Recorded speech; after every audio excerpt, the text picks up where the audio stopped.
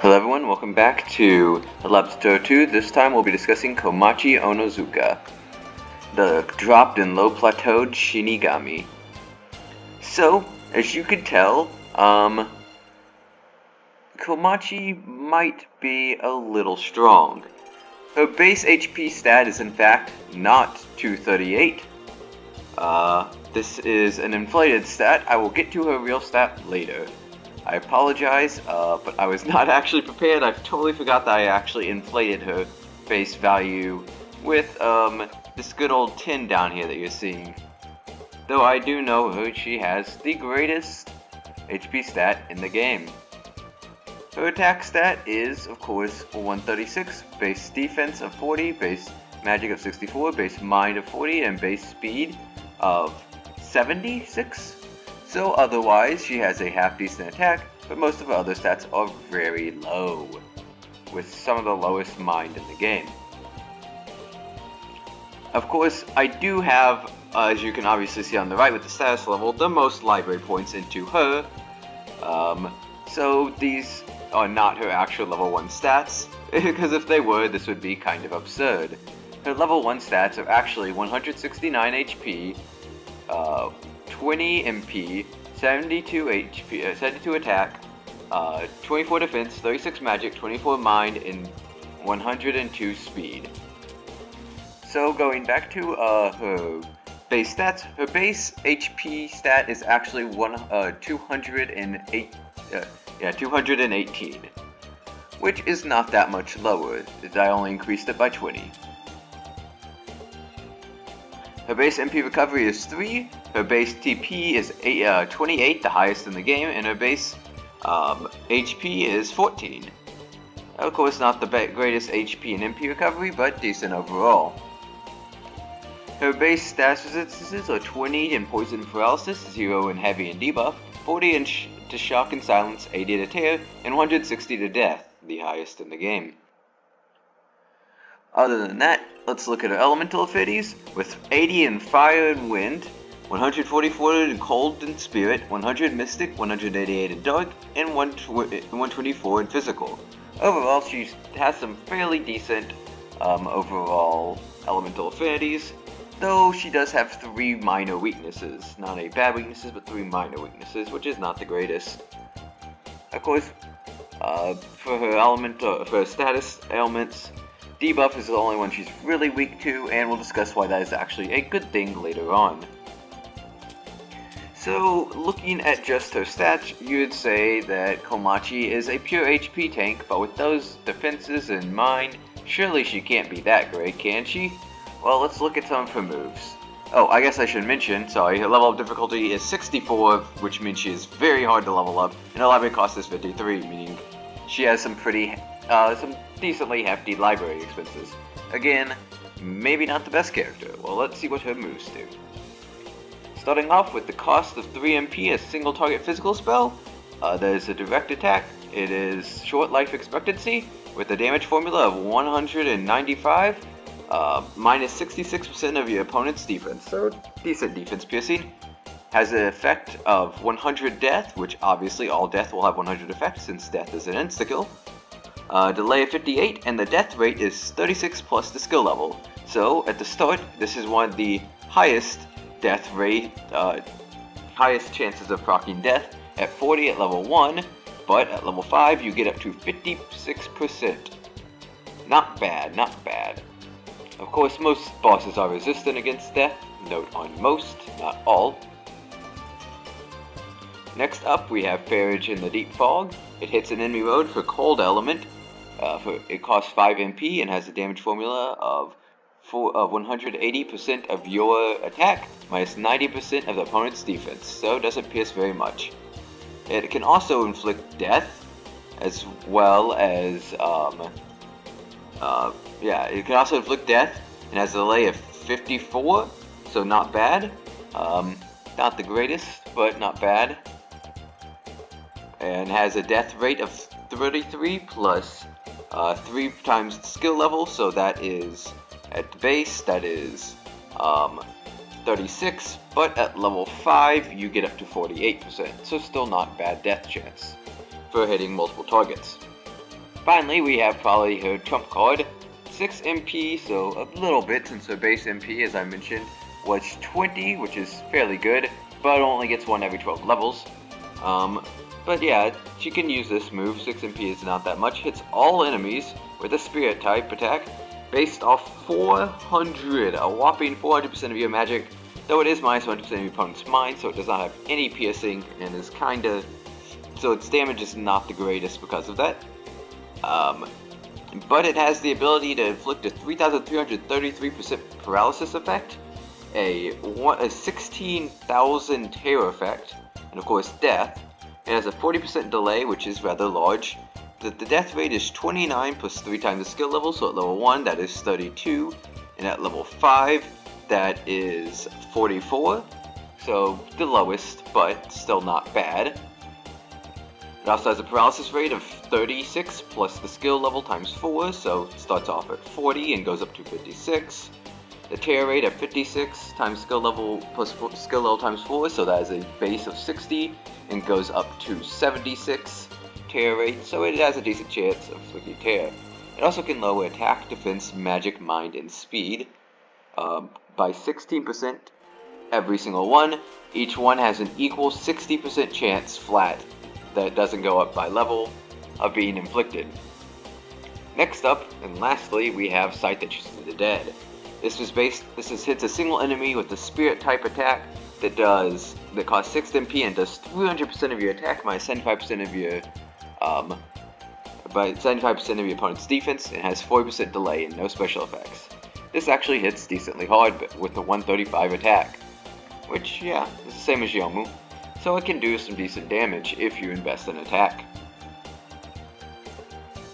Now, other than this one having a lot of status effects and that debuff, she doesn't seem to have too much, but that's good since this is a magic attack and she has very low base magic, coming in at a measly 72, 64 base.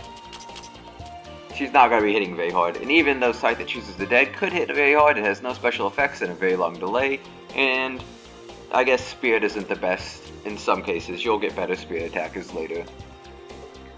She starts off with an attack, HP, and mind boost. I added the defense boost later on.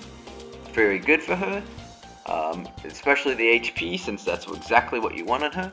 And of course she has Morbid Heart and hands-on experience. Besides that though, she has the Shinigami's Work, which adds an extra death effect to all attacks. If they already have one, which is every single one except for her last skill, the effect will be increased. So again, this allows her to get really good instant death. Any boss not weak to instant death you can cheese out with instant death, and you can clear floors with some instant death effects. So not only is she a great HP, just blubber tank, she can also deal some damage by just insta-killing things. Anything that is not resistant to it. Wages the Sanzu River, increases my drop by skill level times 2, so up to 20, costing 10 points in total, though if reduced if you're not at the front line. Remember how I said debuffs are not that bad? Flexibility. If the user has a mind or a defense debuff, it is calculated as a buff. Debuff teams will be a big thing later on, so keep those in mind. This makes her very good on debuff teams, which, like I just mentioned, are some of, if not the best teams to run. She, of course, like any good tank, has regeneration ability. Though boasting by far the best HP in the game, this is kinda stupid. I'll just show you how stupid it is later on. This is probably her god tier ability. On other characters, this is just an okay ability. For her, this ability is actually just one of the best abilities in the game. Next up, God of Idoko, God of Death. When the user takes damage, there's a 25% chance to counter attack. Enemies with the spirit attack, if the attack has a death effect, or if the enemy's attack KOs an ally, the counterattack chance becomes 100%. If it was an attack that KO'd an enemy, the counterattack damage is increased. Man, this is a very underwhelming in terms of damage ability, though it is based off your attack, so you could run in a higher attack Komachi that would actually be able to deal some damage. Though early on, since everything has such low defense, and this has good base damage, I believe. There's no notion of how much damage it gives. But it does do decent base damage, meaning early game this can be used to cheese out some fights by throwing away all your allies and sacrificing them to the god of death so that she can get off these counterattacks. And of course this will be going off quite often against her since you have a 25% chance, and you'll be taking a lot more than 4 hits, meaning you're more than likely going to get one of these off just by statistics, even if no one dies. So overall, not bad. The damage just falls off late game unless you build her full damage. Next up, Eye for an Eye. When the damage by an enemy attack is increased by skill level times 5. A 10% attack boost isn't anything to write home about, but increasing God of Death and just giving you a little bonus is not too bad, especially early game before your damage falls off and you have better physical attackers. And then of course, that is our last ability. So overall, she doesn't seem that great. I mean, she's a fairly hard boss battle because of instant death and some of her debuff stuff, and like, she isn't that good, is she? Well, yeah, she isn't. Like, none of this stuff is that good except for two things. Narrow Confines of Avishi it has such a high chance of inflicting all these different things, especially the debuff, that she can just spam this, and it already gives her massive effects in battle without ever needing to actually deal damage. In terms of just being a solid damage sponge, she works like no one else. No one comes close. Well, we'll talk about one character that can take literally 0 damage. But other than her, no one else comes anywhere close to the amount of tanking ability that she has. As you can see, I did invest quite a bit into her, but she's worth it. At level 1, she has 1,650. That is over 4 times almost anyone else, with the exception of Wriggle, who also is running energy packs. Let's take those off. Let's just take those off. No equipment for you. Oh, see. Okay, let's take these off. Yep, over 4 times everyone else except for Minariko in my party. Now, granted, there are other characters like Yomu who could probably get about maybe half of that if I invested. But like, Komachi is just so absurd. Now, so let me level up everyone. Alright, so Komachi reaches level 147. As you can see, this is greatly less than everyone else. Well, let's give her some equipments. How about, oh, let's say, what is the dice on?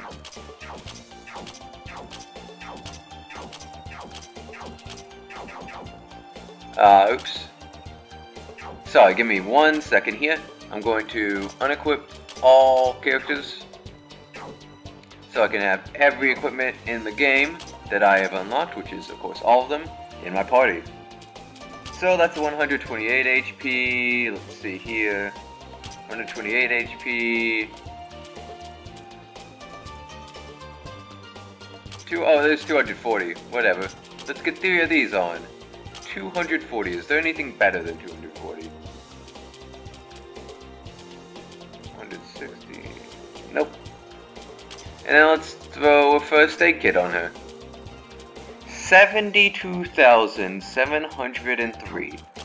Now then, how good is regeneration ability on her then? 10%. What is 10% of 7,000? 72,000? That is 7,270 HP restored every turn. That is more than almost anyone in my party. That is more than Wriggle. And keep in mind, Wriggle has a base 152 HP. And Wriggle over here, has less base HP than what I am restoring every turn. Yeah. Komachi doesn't need healing. Komachi's healing is absurd. Combined with the fact that who cares if you only have 2,000 defense? Yeah, you get more out of a lot of other characters. But you just don't care about losing HP. You just don't.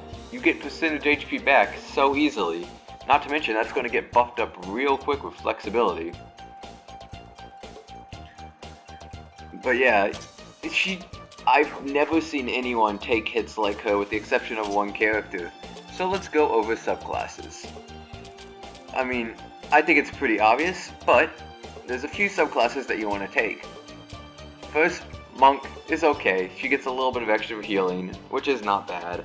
Because, you know, percent HP healing is always good when you have the most ridiculous HP pool and like twice everyone else's HP in the game. It's pretty good. Warrior, I mean, you can use her early game as an attacker, but her attack stat becomes sort of meh after getting better and better characters later on in the game. Sorcerer, no, her magic stat is pretty bad, and her only magic move is mostly only used for, I mean, yeah, it does have 400% scaling, which is pretty nice, but it doesn't have any piercing effect. It's mostly just used for, the debuffs. She doesn't have any healing skills, doesn't have any buffing skills. She does have a debuff skill, but it isn't that great, so I wouldn't bother with it. Increasing ailments might be good if you want to increase your death effect, but that's still a cheese strategy, so I wouldn't recommend it. Her MP is not that great that you would want to do this, and honestly, it's just a waste of a slot. You could do this, but it's a bit inefficient, and you'd much rather just start spamming those debuffs as much as possible. She works as a great debuffer, and there's no reason not to use, like, that's one of the big things about Komachi. Narrow Confines of Avicii is just so good that you want to use it every turn.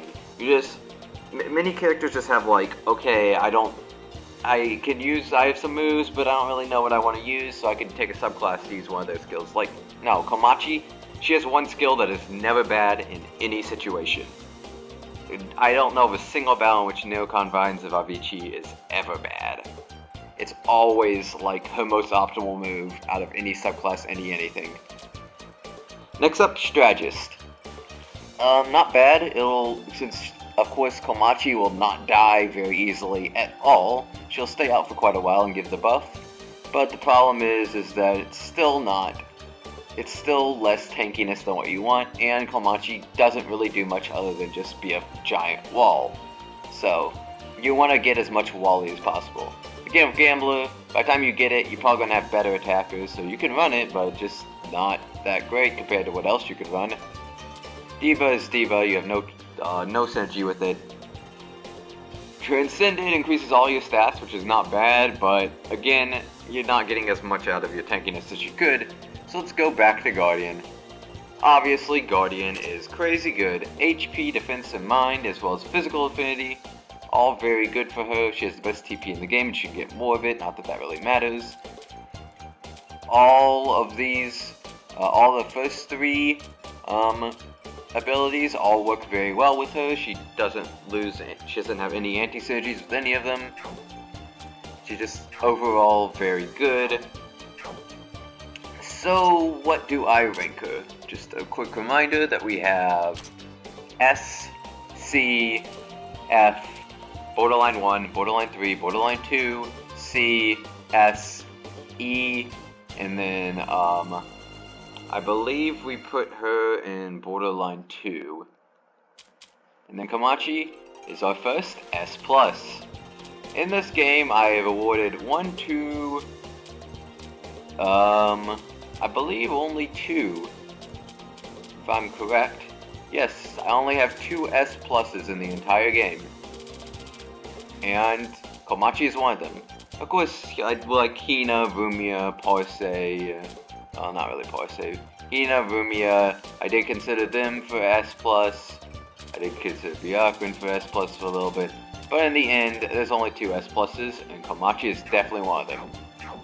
There's only been like 2 battles in the entire game in which I've even considered not using Komachi. Komachi is the best tank in the game by far. You get other tanks later in the game, but they're all woefully inadequate and completely obsolete in the face of Komachi. Anyways, I've fangirled enough over this character, and so now I'm going to go back to playing her in good old Soku. And so, until next time, see ya.